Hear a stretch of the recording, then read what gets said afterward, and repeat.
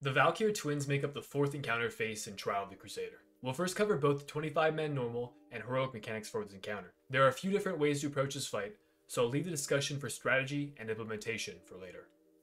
Fuel Lightbane and Idis Darkbane are the pair of Val'kyr that make up this encounter. They both share the same health pool, much like the Twin Emperors in AQ40.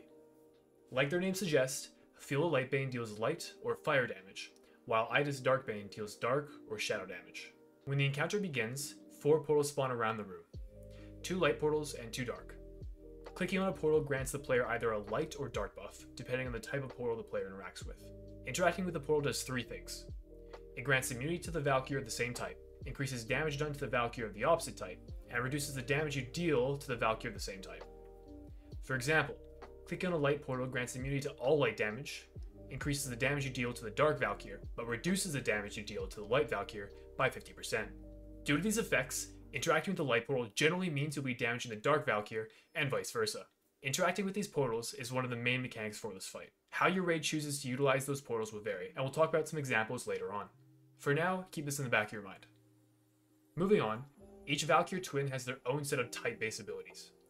Shield of Light and Shield of Darkness, a shield that protects the sister Val'kyr from harm, absorbing 700,000 damage, or 1.2 million damage in heroic, and prevents spell interruption for 15 seconds. Light and Dark Vortex. This ability has an 8-second cast time into a 5-second channel that does heavy raid-wide AoE damage for every second during the channel. It's worth noting that these 4 abilities are cycled through at random, but each will be used at least once before you see a second cast of the same ability, meaning this functions the same as the ads on Freya. Just like how you know lashes will spawn next if you've only seen a single set of the Conservator and middle 3 ads. Analogously, if you've seen Dark Shield, Light Shield, and the Dark Vortex, then you know Light Vortex will be the next ability used. Next, Surge of Light and Surge of Darkness. This deals 2500 damage, or 4500 in heroic, every 2 seconds to players of the opposite type. This is just persistent raid-wide damage over the course of the fight, and gives your healers something to do. Lastly, Touch of Light and Touch of Darkness. This is a heroic only mechanic that targets a random player and does 9000 damage every 2 seconds for 20 seconds if they're of the opposite type. Meaning if Touch of Light is used on a player with a light buff, it will do no damage. And that's all for type-based abilities. The Val'kyr also have their shared set of abilities in the following. Twins Pact. The Twins Pact heals for 20% of their total health pool, or 50% in heroic. This ability has a 15-second cast and is interruptible. The cast will begin after Shield of Lights or Shield of Darkness has been cast. But remember, the shield also grants interrupt immunity, meaning the raid needs to burn the shield in order to interrupt the cast, otherwise the boss heals. Next, Power of the Twins. When one twin begins casting Twins Pact, the other twin gains Power of the Twins for 15 seconds. This buff increases the twin's damage by 20% and enables the twin to dual wield. While this buff is active, each successful melee strike gives the twin a stack of Val'kyr quickness, increasing her attack speed by 10%. Tanks save defenses for this ability, and healers watch the tank of the non-casting Val'kyr. Lastly, Twin Spike. This ability hits for 125% weapon damage and increases damage taken by 20% for 15 seconds. Tanks can consider using a defensive during this ability, but the twins don't hit tanks very hard to begin with, and it's more important for tanks to save their bigger defenses or Power of the Twins. And that rounds out the abilities of the Val'kyr. The final mechanic that occurs throughout this fight is the summoning of concentrated essences. These spawn on the walls of the room and travel inwards. There are light and dark essences. When a player of the same type absorbs an essence, they gain Powering Up. Once a player reaches 100 stacks of Powering Up, they gain a 100% increased damage buff in Empowering Light or Empowered Darkness. If a player of the opposite essence absorbs it, they take AoE damage of that type, affecting them and anyone within 8 yards. In summary, absorb the balls of your type and avoid the balls of the opposite type. More balls spawn in heroic than in normal. Now, with the mechanics of the fight out of the way, let's talk strategy. Raid and tank damage this fight are moderately low. The difficulty from this encounter comes from your raid's ability to handle Shield of Lights and Darkness and Light and Dark Vortex. The variation strategy that we'll talk about primarily revolves around the different ways raids will manage these shields and vortexes. So let's start with what I think is the safest, most standard, normal mode strategy. Variation 1, Split Raid. Have your raid split evenly into 2 groups, one dark and one light. Have one tank on each Val'kyr on opposite sides between a light and dark portal. Have the range and healers of that group spread loosely around their respective Val'kyr. You may optionally choose to have one or more healers pick up the opposite attunement type in your group, and we'll discuss why later. When the fight begins, interact with the portal of your assigned group and DPS your assigned Val'kyr. When orbs spawn, have the range and healers of your group run around and absorb the orbs of their type. If you have one or more healer of the opposite type on your side, they can absorb balls of the opposite color to help mitigate the chance those balls collide with players of the wrong type.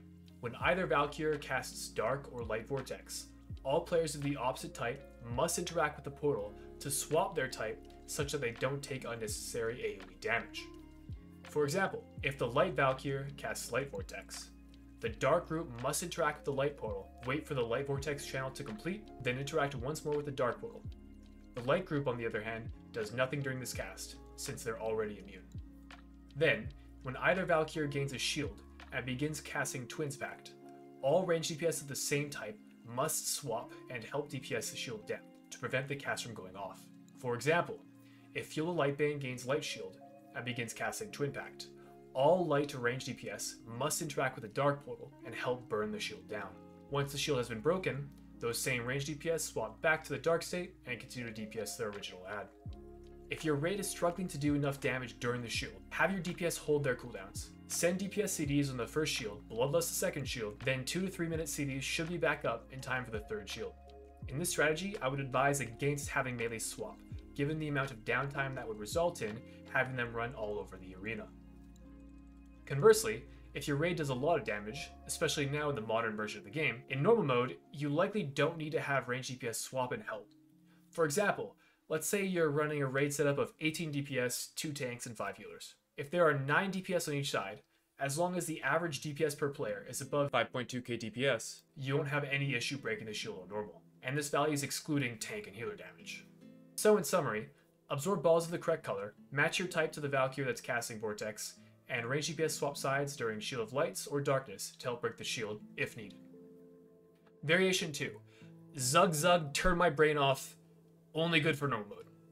For this setup, have the entire raid except for a tank and some healers attuned to one color and only attack one twin. The healers that attune to the opposite color will act as orb soakers. The off tank can either stand away from the raid and hang out on their own, helping with orb soaks, or stack with the rest of the raid for cleave. If, for example, the raid attunes light and attacks Darkbane, this trivializes dark shields and light vortexes, and the raid only needs to worry about the other two abilities. To further simplify the encounter, raids with enough DPS can ignore shields on the other twin and allow the 20% heal to go off.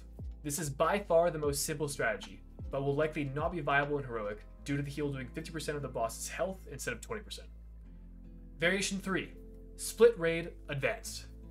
In this setup, split the raid into halves as discussed in Variation 1, but instead of tanking the Val'kyr between two portals, have each tank stand with their group next to a portal of the opposite type. So the tank with Lightbane will stand next to the Light portal, and the tank with Darkbane next to the Dark portal. The difference here when compared to Variation 1 is that when a vortex of the opposite type is being casted, or a shield needs to be broken, players are right next to the necessary portal such that they can immediately click it to avoid taking vortex damage, or to help DPS the other Val'kyr. This strategy makes it such that ranged DPS can quickly swap types and maintain DPS uptime when damage is important, as opposed to having to spend time running to a portal when a shield needs to be broken. Once the shield has gone down, or the vortex has ended, ranged DPS then run and swap back to their original type. Now we move on to the Heroic mode strategies. Variation 4. Center Soaker Strategy. This is the first of 2 Heroic strategies we'll be looking at. As a reminder, in Heroic, the shields now absorb 1.2 million health. Twin Pact heals for 50% instead of 20%, and the raid-wide AoE Surge of Light and Surge of Darkness now does 4,500 damage per tick instead of 2,500. And finally, Touch of Light and Touch of Darkness is introduced as a mechanic that deals 9,000 damage every 2 seconds for 20 seconds to a random player.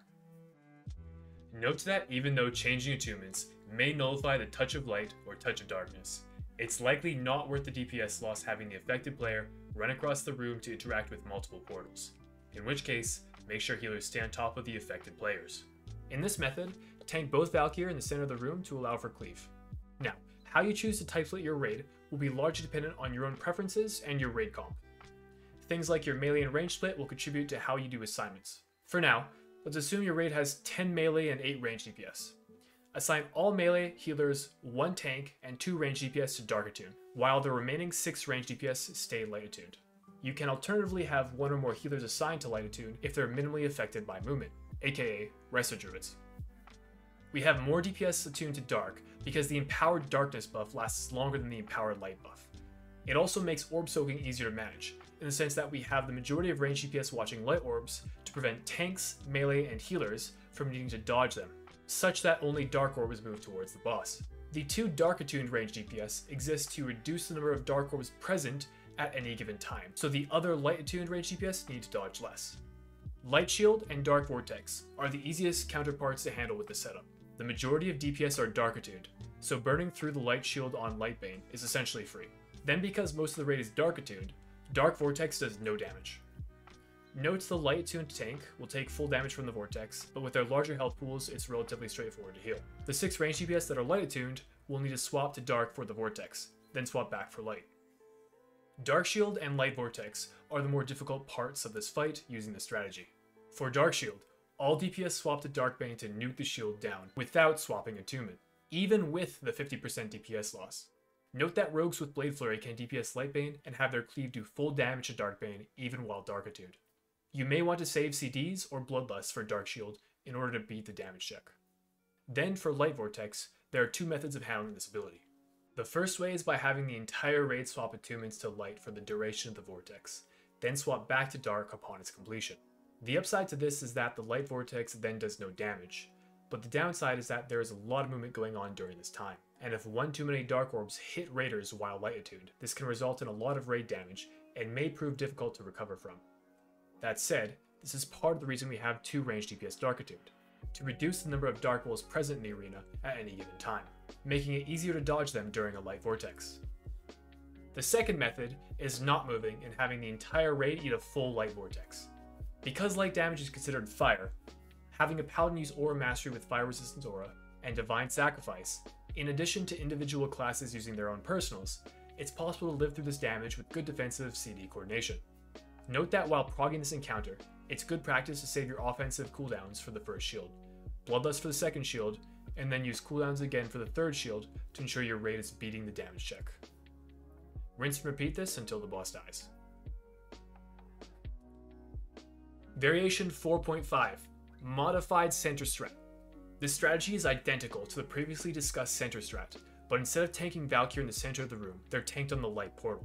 This way, when Light Vortex is casted, all raiders can quickly swap to the Light Attunement for the duration of the Vortex. Unlike the Center Strat, where raiders would need to move during the Vortex cast, with this strat, raiders can plant during and move afterwards to change back to the Dark Attunement. This makes Light Vortex easier to live through at the expense of being closer to a wall, meaning soakers will have less time to predict and soak balls that spawn on the wall nearest to the raid.